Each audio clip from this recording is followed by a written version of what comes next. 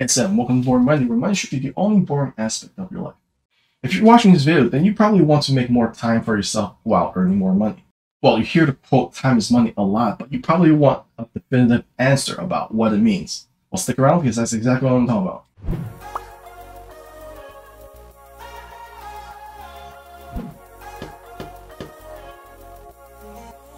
On my channel, I always release videos about passive income strategies and many different ways to make money online, so consider subscribing. Also, if you want, you can click on the link below to get access to my recession-proof business model that'll teach you how to build an online business doing affiliate marketing, where you can generate passive income. So don't worry if you have zero experience, because you'll get the best training that will make you the top affiliate marketer. Great, let's get to the content.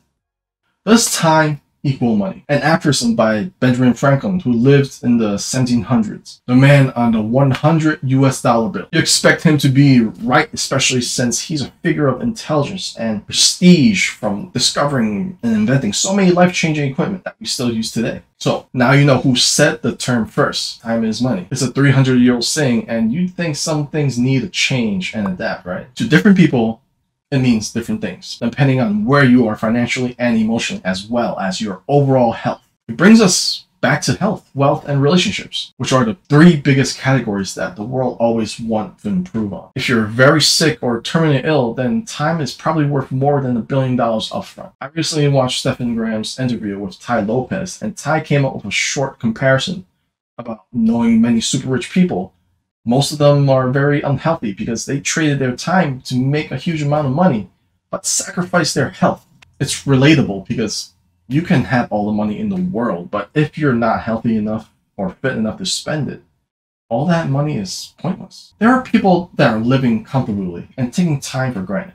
And in their mind, time is equivalent to money. They spend time working a 9 to 5 and they earn enough to live above or under their means and spend their free time however they wish. They occasionally have aspirations to achieve a greater goal, but never really take actions to do so because they don't really have that much ambition. So they let dreams be dreams, and hopefully one day the goal will achieve itself. We all know that doesn't really work that way. These people are the employees that may be employees for the rest of their lives, which is not a bad thing. As long as they fulfill their desired means, then more power to them. It doesn't mean that they're not subject to greater purpose. But the thing with life is that everyone has their own timeline. People are generally molded by society around them because it's the status quo. This is why many people who want to achieve something greater will subject themselves to extreme change by either moving to a different climate or changing their lifestyle completely. Then there are people who believe that time is way more important than money.